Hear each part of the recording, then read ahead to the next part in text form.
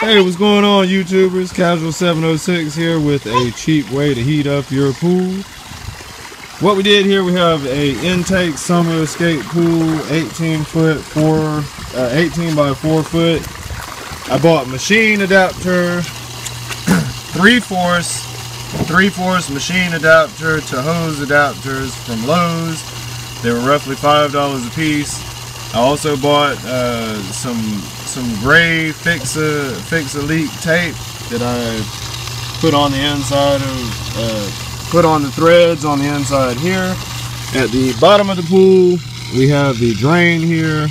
I also use the same adapter, as you can see right here. It's a 3/4 machine thread to 3/4 hose adapter, and we just have two standard water hoses here that are about 25 feet in length. What they do is they come down here, the 25 feet of hose, so we're getting 50 feet of water extension. The 50 feet come out this way. What we have here is a piece of plyboard with one 2x4 that I cut up into roughly 14-inch sections to house black polybutyl pipe. I also got a piece of panel that was about $15. The piece was pretty big. As you see, I have some pieces left over. Got a piece of panel, and I bought a $3 can of spray foam to spray around the edges, just in case the kids want to come over this way, they wouldn't accidentally cut themselves on the metal or anything. Now, I also had to buy these adapters here to go from the hoses. What I did was I crossed over from 3/4.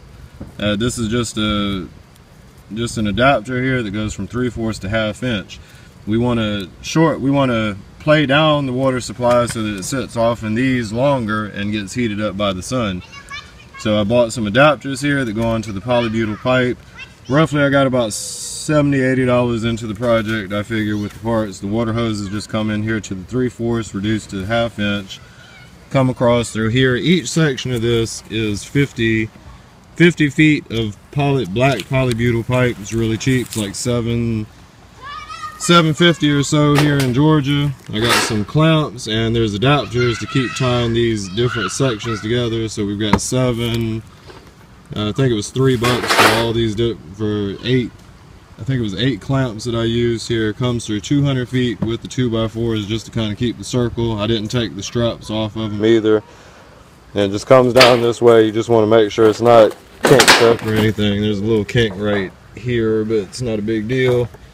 And it's just going to cycle through all of these, come back out to the exact same thing on the opposite side. We got a C clamp, and we've got the 1/2 inch to 3/4 going back up to the water pipe that goes up to the pool.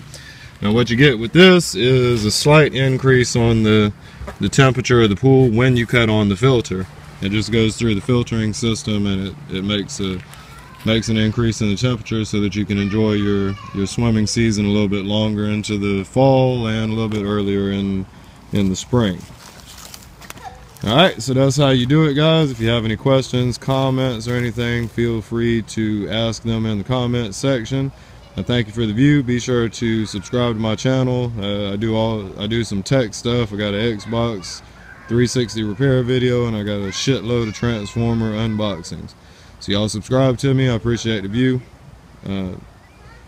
Y'all subscribe to Casual 706 at YouTube. Appreciate the view, guys. Casual 706 out.